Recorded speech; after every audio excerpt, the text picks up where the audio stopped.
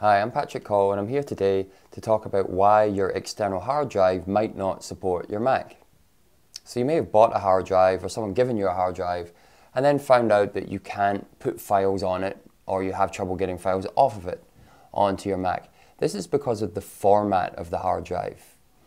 And the way that you check what the format is or if you need to reformat the hard drive is by using disk utility. Easiest way to get to disk utility, just go up to our spotlight up here and just write the word disk and there it pops up, and then just hit the enter key and we've got disk utility.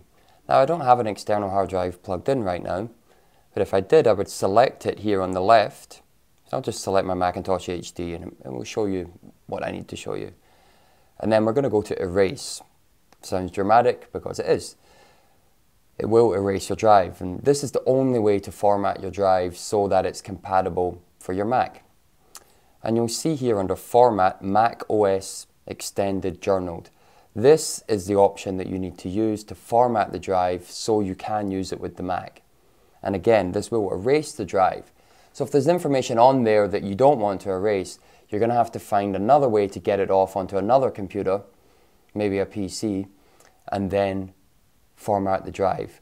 Also, quite often what is the case is you'll be able to take files off of the drive, but you won't be able to put files on there. That's called reading and writing. And what it means is you'll be able to read from the drive, meaning to take files from it, but you won't be able to write. If you want to write to the drive to put files on it, you're going to have to format it. And again, we come to disk utility and we choose Mac OS Extended, and then we hit the erase button, and that's going to format your drive for the Mac. I'm Coll. I hope this has been helpful. Thank you for watching.